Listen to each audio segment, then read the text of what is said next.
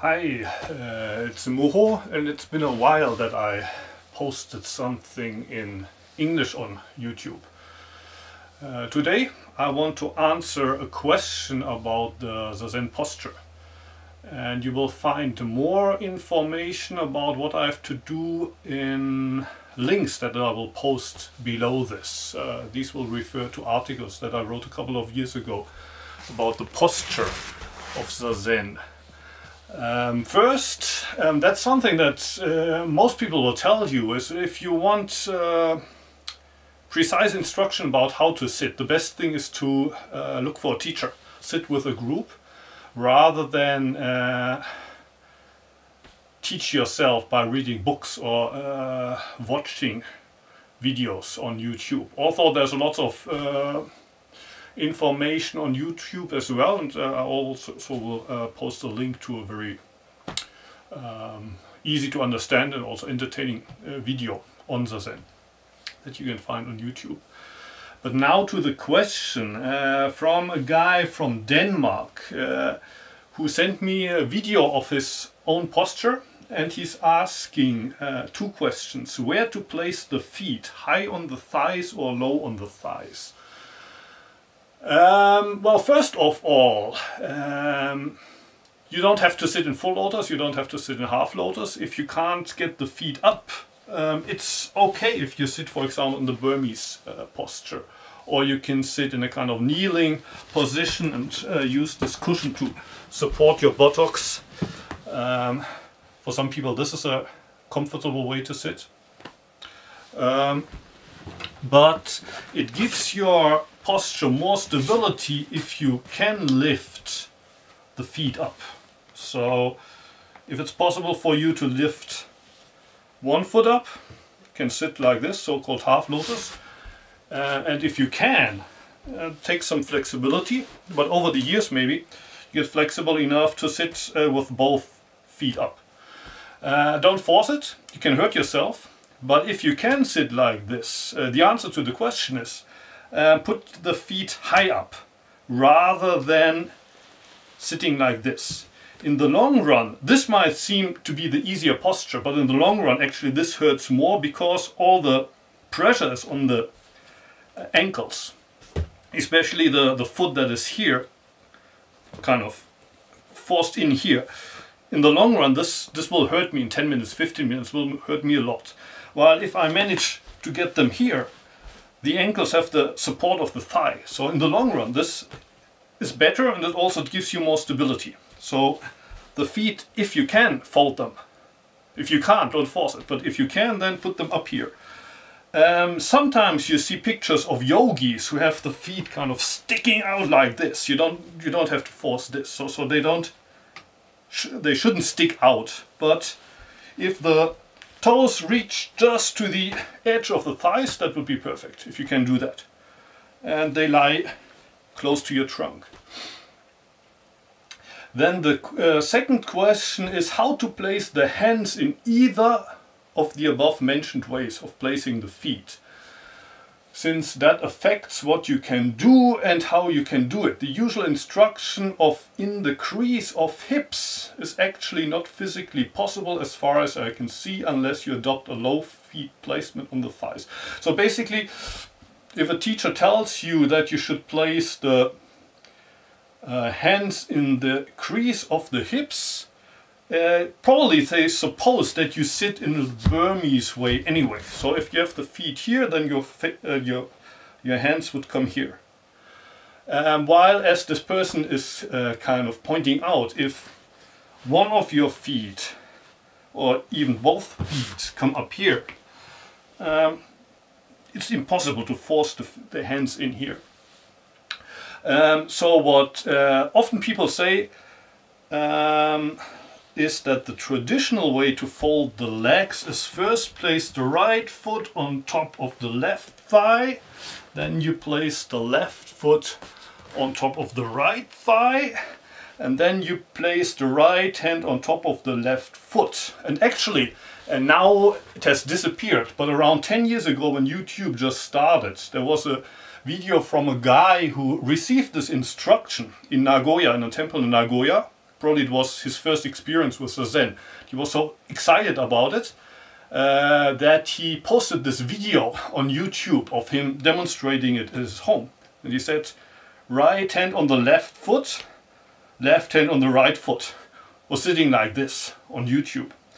That's of course not the way it's meant. So the right hand goes on the left foot, but the kind of, how would you call this, of the hand? The kind of, the wrist. The wrist rests on the heel of the foot, like this. And then the left hand would come on top of that. And actually what I'm doing is, people usually they switch feet, although the traditional way is that you first have the right foot on top of the left thigh, and then the left foot should always be on top.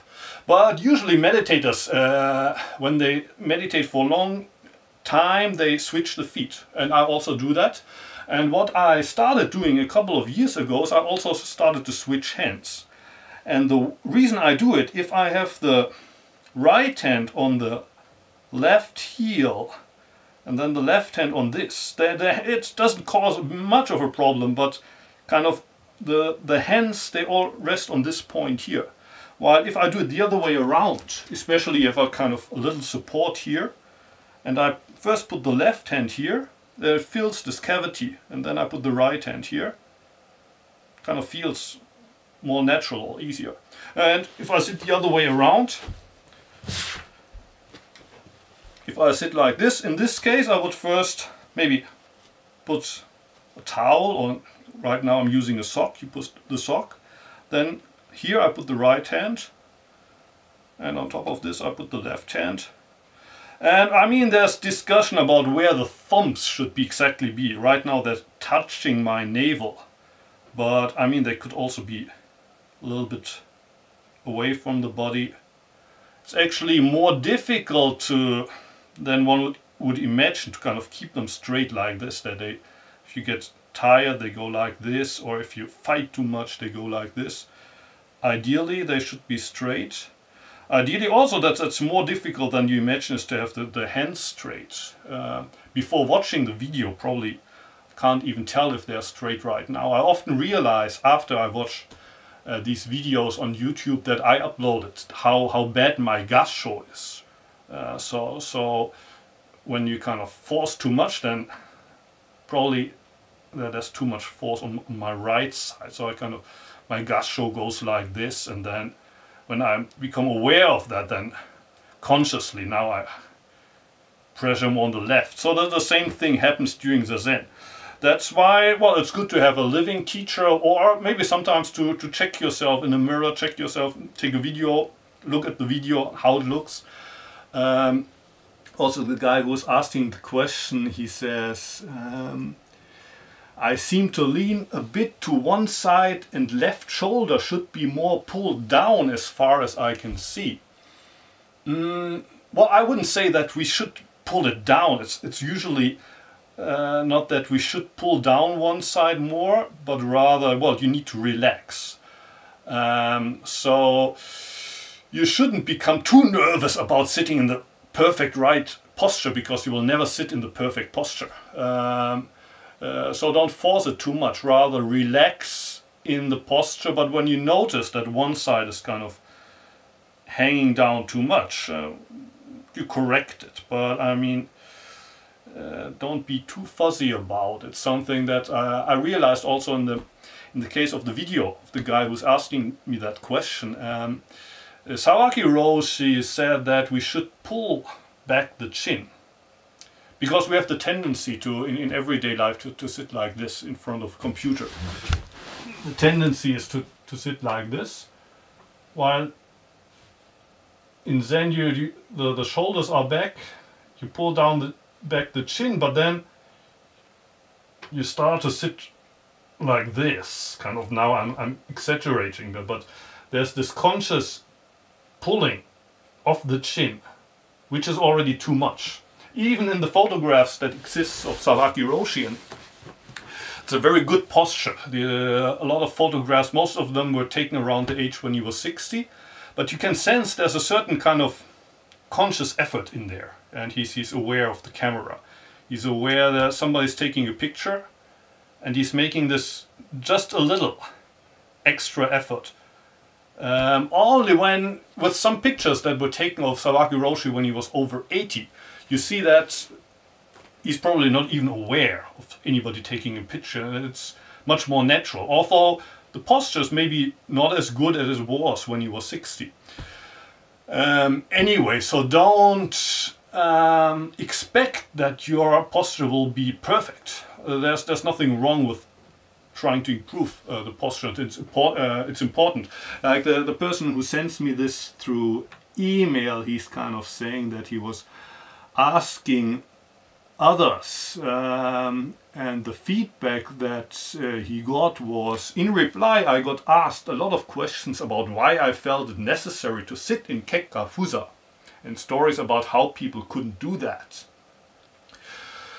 which in the usual internet manner evolved into pointless circular metaphysical nonsense, and so forth. So I mean, I don't think this is nonsense to be worried about how to sit. But I mean, you can take it too far also, so you should be a little bit careful that you don't take it too far, you don't become a perfectionist. Also, don't hurt yourself. When you sit for a long time, you will always be in pain. So, I mean, you have to accept that. You will be in pain. But it's important to kind of know the line. Like for example, after a sitting you do kinhin for 10 minutes, 15 minutes, you walk. If you're still in pain after 10 minutes of kinhin, then you're hurting yourself. You're doing damage to your body. So you should switch whenever you feel pain. You should sit with the pain, but